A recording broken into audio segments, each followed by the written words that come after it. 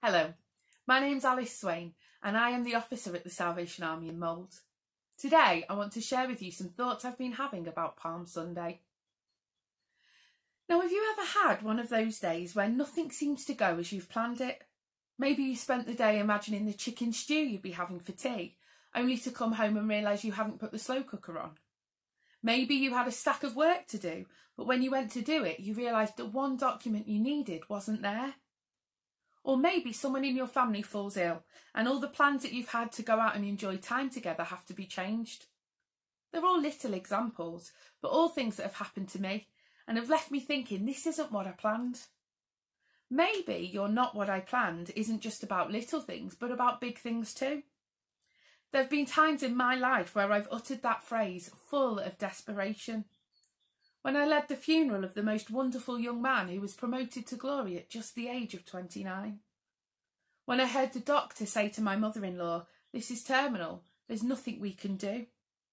Or month after month of failing to become pregnant, I've whispered that phrase and even shouted that phrase towards God. At the moment, we all find ourselves in a not what I planned situation. Some days this can look good, like the days I've spent preparing thoughts and phoning up members of our church and checking in on them, all from the comfort of my hammock in the sun. But some days it's been incredibly bleak. When my stepdaughter sends me pictures of her newborn son, my very first grandchild, and I haven't even met him, and I don't even know when I'm going to get that chance. As I've been pondering these emotions, I've been thinking towards Easter. I've been considering how the Easter story may be even more relevant this year than before. The message of sorrow and grief entwined with the powerful narrative of hope. And as I look at this special Sunday, which we call Palm Sunday, God's spoken to me in a really new way. Now, I always love Palm Sunday. I love to picture in my mind's eye what it may have been like on that day. Listen to this account from Mark's Gospel, chapter 11, in the Passion Translation, and consider the scene. Now, as they were approaching Jerusalem, they arrived at the place of the stables near Bethany on the Mount of Olives. Jesus sent 2 of his disciples ahead and said to them, "As soon as you enter the village ahead, you will find a donkey's colt tethered there that has never been ridden. Untie it, bring it to me, and if anyone asks, 'What are you taking it?' tell them, 'The master needs it and will send it back to you soon.'" So they went and found the colt outside in the street, tied to a gate. When they started to untie it, some people standing there said, "Why are you untying that colt?" They answered just as Jesus had told them, "The master needs it and he'll send it back to you soon." So the bystanders let them go. The disciples brought the colt to Jesus and piled their cloaks and prayer shawls on the young donkey, and Jesus rode upon it. Many people carpeted the road in front of him with their cloaks and their prayer shawls, while others gathered palm branches and spread them before him.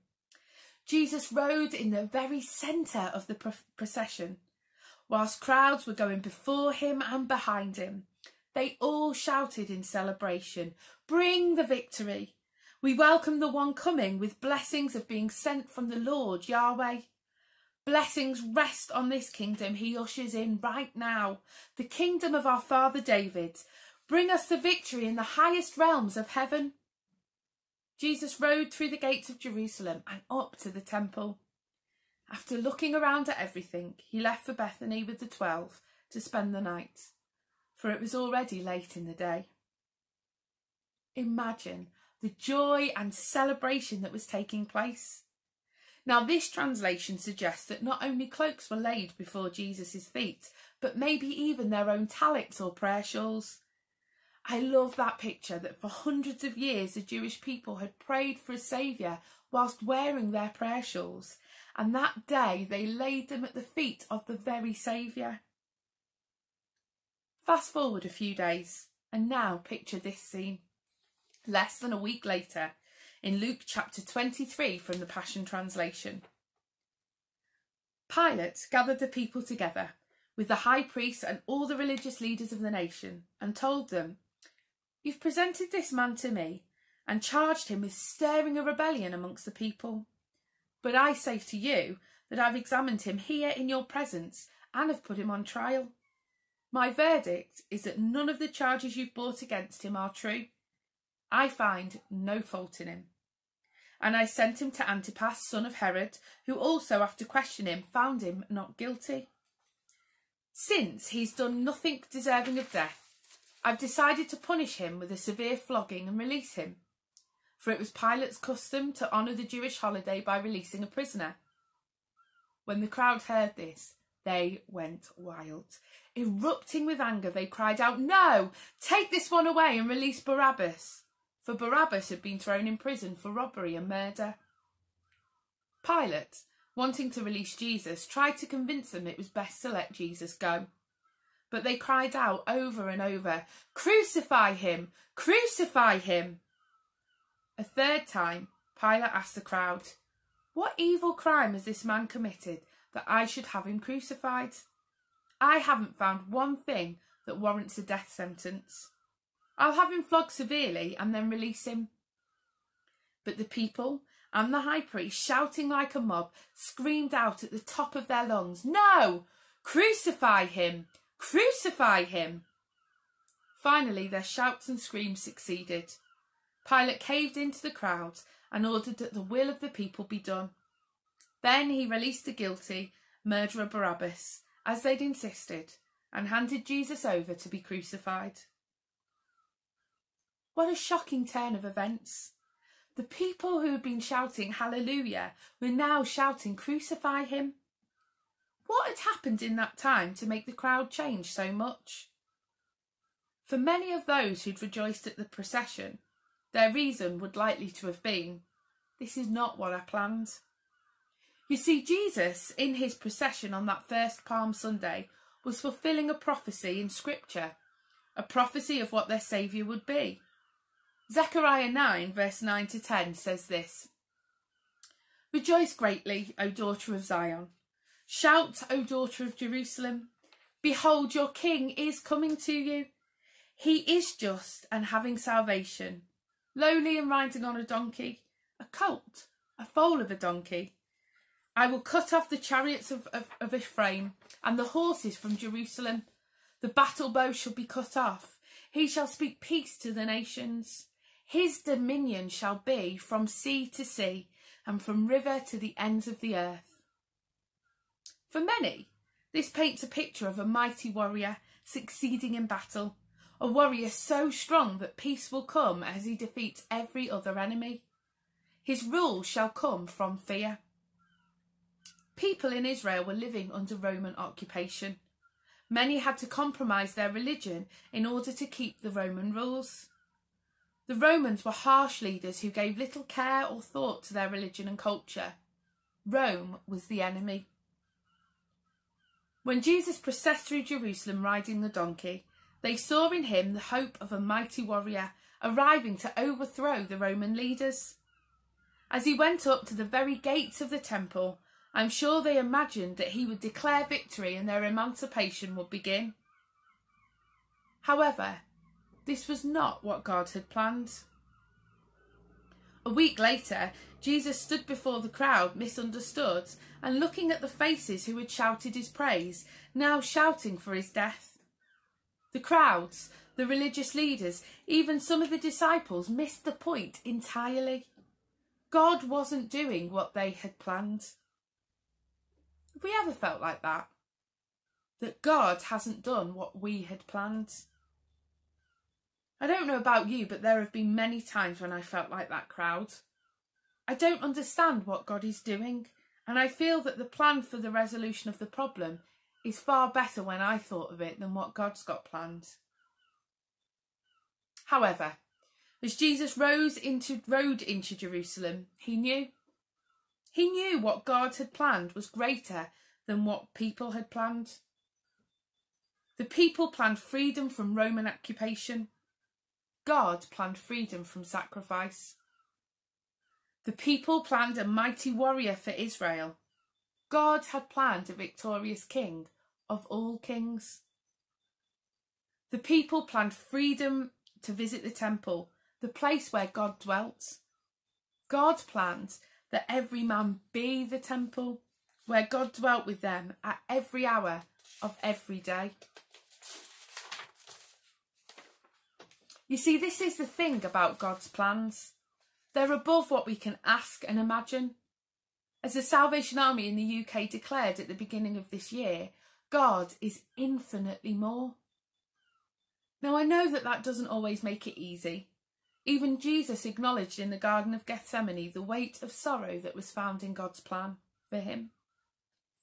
He was in so much pain in that Garden of Gethsemane, thinking about the suffering that was laid before him, that he even sweat drops of blood. Sometimes in the difficulties we face, we can't see how this will be turned to good, or where his plan might be. We simply don't understand God's mind or his plans for us. Paul writes about this in Romans. Paul was a man who was persecuted and tortured. He was on shipwrecks, he was attacked by mobs and faced all sorts of injustices. In Romans 11 he says, "Oh, the depths of the riches of the wisdom and the knowledge of God. How unsearchable his judgments and his paths beyond tracing out.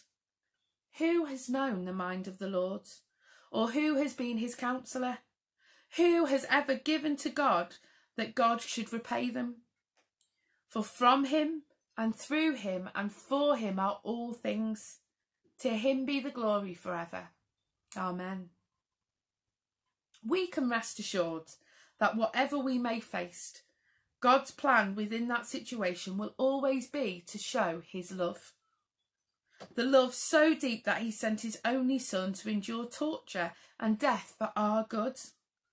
A love so strong that it conquered death so that we may be in relationship with him.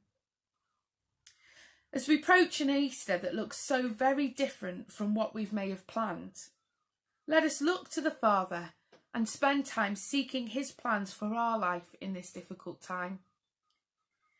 If you're confused that this time isn't what you planned, or you simply can't see what God is doing, then take the time to come before him and pray.